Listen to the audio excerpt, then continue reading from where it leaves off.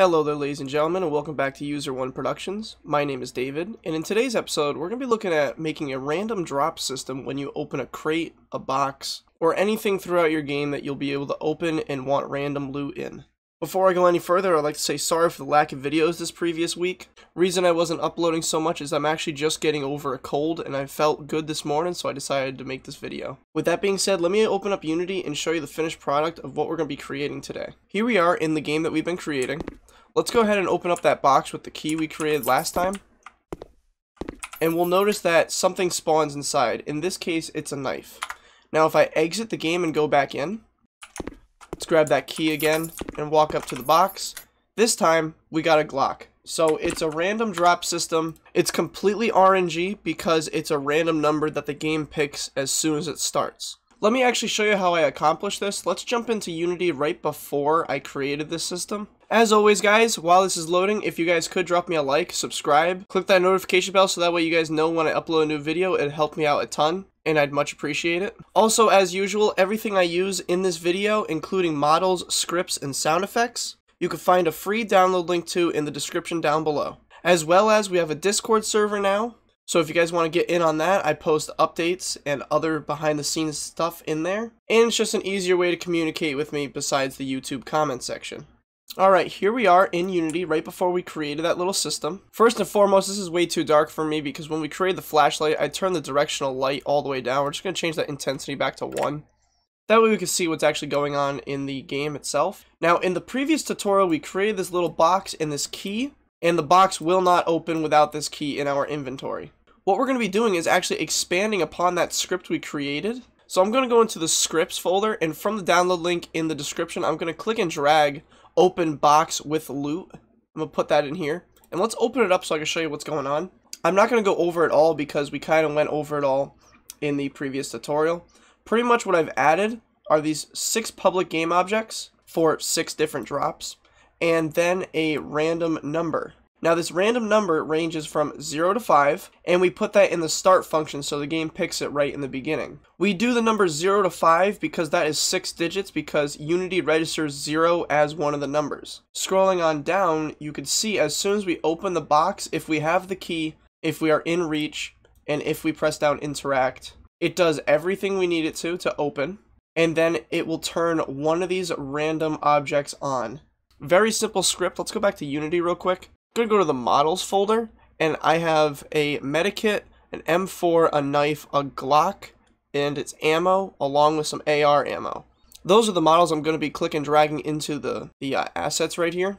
First and foremost, let's go to the box object and make sure that we uncheck open box script. And then let's click and drag open box with loot. And now that that's there, we can actually just go like this. So what we're going to do, I'm going to collapse some of this stuff so we can work in here a little easier. We need to pretty much bring everything we have in this script down here. So what I'm going to do that is just, if you press these objects here, it'll highlight them. So pretty much just highlight, click and drag. Very simple, and it's only going to take a couple of seconds here. And once that's done, you'll notice we have these 6 drops to worry about. They're not necessary for the script to work. Let me show you. So if we go into the game, grab that key, and go up to the box, it can still open. It'll just be empty. And if you want empty boxes for the player to explore and maybe, you know, have a 0 possibility of getting anything, that is how you would accomplish that. Kind of keeps the environment still alive while it's actually dead, but it helps the player feel like they have full control over a lot of things in the game.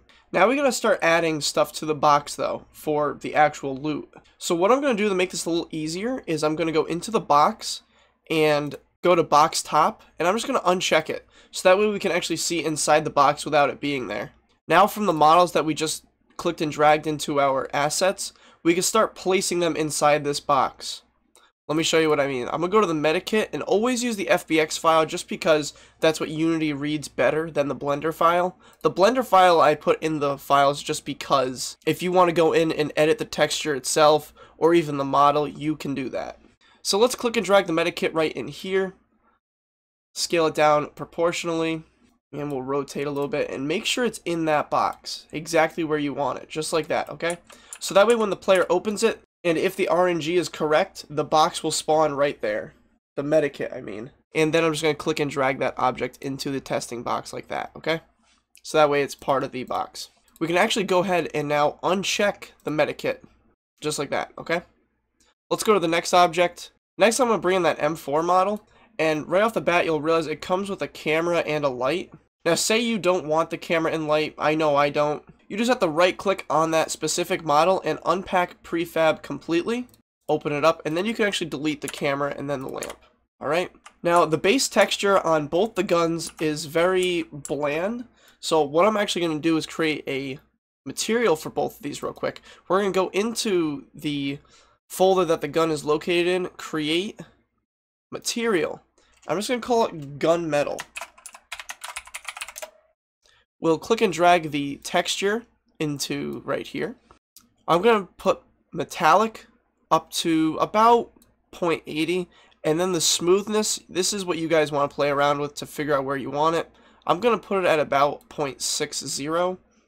And then we can start click and dragging that onto the gun and its pieces like this. And now it kind of looks a little better. It looks more like metal and it reflects off the environment a little more. Playing with these values right now, you can actually see it being done in real time. I think these are the two numbers I'm going to stick with. 0.86 for metallic, 0.81 for smoothness. I think that looks the best. And now, just like the medikit, we are going to just click and drag it into the box accordingly. Once you have it in that box or whatever object you want it in, make it a child of that object and then uncheck it so it disappears. And now I'm just going to skip ahead to me putting the knife and the two ammos and the Glock in the box. What else I'm going to do is take that gunmetal material we created earlier and also be putting that on the Glock so it makes it look a little bit better. Okay, so now I have all the objects in this box. They're right here as a child of it.